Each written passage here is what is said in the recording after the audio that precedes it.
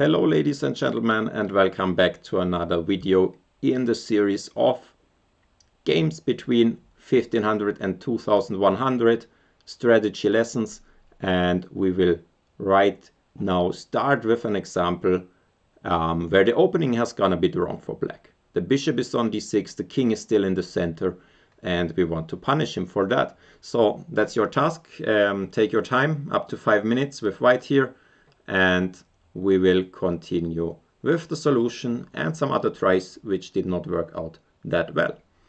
So the first thing we should check is some forcing moves, and there are basically two of them. One is working well, the other one was played in the game and did not work out that well for white. So let's start with this one, which is queen d4. Threatening this fork with e5, but black has a good response with queen c7. Now, if black is having time to play bishop e5, then he's fine because there will be no e5 push any longer. Also, f4 is not possible due to bishop c5. So what white had in mind is going e5 now, luring the bishop to e5 and then pinning it and then attacking it, winning a piece. However, this is not quite true, and black has a defense here, which he also found in the game. If you want to challenge yourself, try to find this defense by black. How can black save the piece or get some counterplay at least? We continue with the solution, which is bishop e6. This breaks the pin and makes bishop e6 impossible because the queen is hanging. It makes really creates a threat of bishop takes d4. So the most logical and best is to take here, and black just recaptures. Now it seems like white was successful as he is a whole piece up, but black has a threat to take on c4 next, so white should act with care. And actually the best white can do is giving back the piece with queen e5, queen c4, and white is a pawn down, and yeah, black has no issues with his king, no real issues at least, so black is fine, and white should fight for equality here. However, in the game, white thought there is no problem, and he can play just rook e5 because c4 is not hanging now, because queen c4, the bishop is still pinned, and white would be a queen up. But he missed black's rook d8, and after check, king to f2, there is queen e5, when black has a huge and winning advantage, because the queen cannot really be taken due to something like this. Probably it should still be taken, as after this white will at least try to get the rook. When he takes the rook, black regains the piece and is a pawn up, which is a very good winning chance in this endgame, but this should be tried. Instead the game went bishop e6, which blunders the queen, and black won quickly. So this is not working out that well, especially because after rook e5 there is rook d8, rook d1, with a lot of counterplay and tactics favoring black.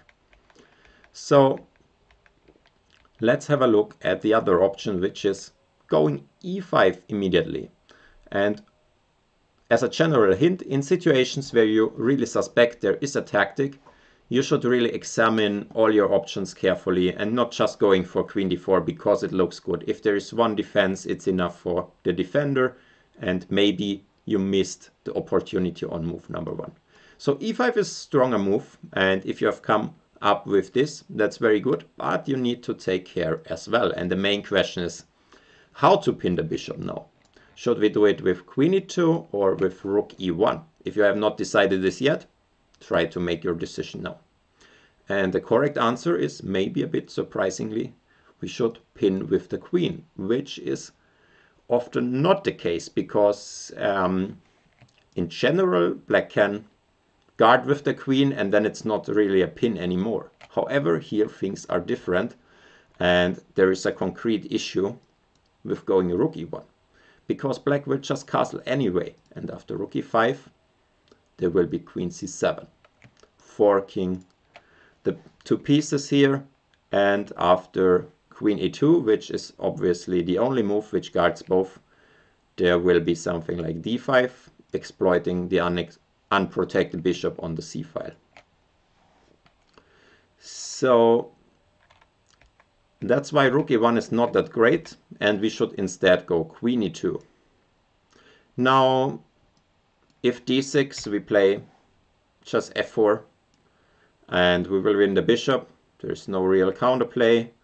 Queen b6 is maybe just a cheap trick, threatening some discovered check, but we can probably just move the king out of the way, or even just play bishop d3, and we will win the bishop finally. So the most critical move might be queen to e7, but now we go rook e1, and black has two possible options. One of them is d6, but after f4 we win the piece, as after d3 we can take here and we have king f1, which is a crucial move here. Note that we should not play bishop d3, as black could trade off the queens and still save the material. So let's see, what should we do if they play bishop d6 here? Do you have a guess? I think in general we should try to pin the queen now by moving our queen away. For example, queen d1, and if bishop e5 we should be able to go f4.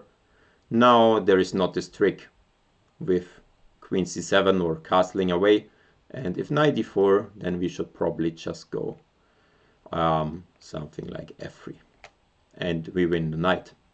So that's it for this example. When you suspect a tactic, take your time and try to figure out which move you should play by really calculating lines, looking for some opponent's ideas, some resources, as this can be very painful if you don't